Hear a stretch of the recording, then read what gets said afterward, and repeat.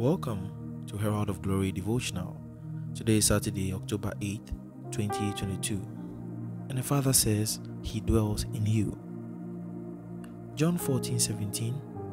Even the Spirit of truth, whom the world cannot receive, because it seeth him not, neither knoweth him. But you know him, for he dwelleth with you and shall be in you. In our opening scripture, Pastor says, the Lord Jesus intimated a profound truth many Christians are yet to be conscious of. In Christianity, you are brought into the ever-abiding presence of God. His presence is with you and in you.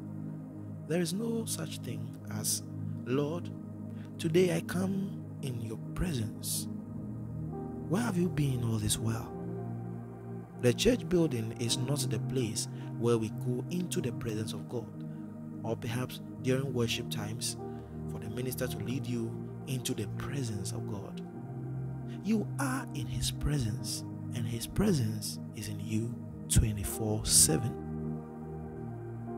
You often hear people quote scriptures like Psalm 100 verse 4, where we read, "Enter into His gates with thanksgiving, and into His courts with praise. Be thankful unto Him and bless Him." That was for the Old Testament folks, where God dwelt in the tabernacle and built temples. It was called the tabernacle of His presence. And to go into the presence of God, you had to enter through the gates to the outer courts, then through the holy place to the most holy place, which was also called the Holies of Holies, where God's presence dwelt. But this is not the same with the New Testament. Paul, by the Spirit, told the church at Corinth, "Do you not know and understand that you, that is the church, are the temple of God, and that the Spirit of God dwells permanently in you, collectively and individually?" And that is the Amplified version of 1 Corinthians 3:16. Under the New Testament, we have become the temple of God. God now lives in us by His Spirit. We are the tabernacles of His presence today. Don't go looking for the presence of God.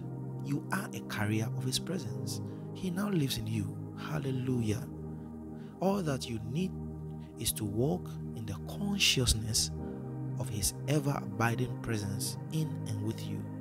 Praise God. Kindly make this declaration with me. Say, "Thank you, precious Father, for granting me the understanding of your abiding presence in me. I walk in this consciousness always as I enjoy the bliss of your glorious presence with and in me. I am a living temple of God, the tabernacle of His presence today." Hallelujah.